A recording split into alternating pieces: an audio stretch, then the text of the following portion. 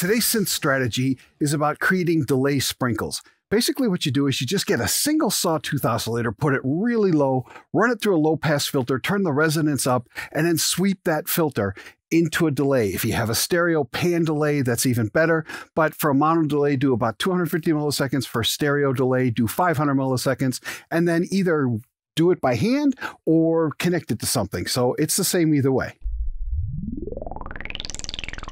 But this is what it sounds like without the delay.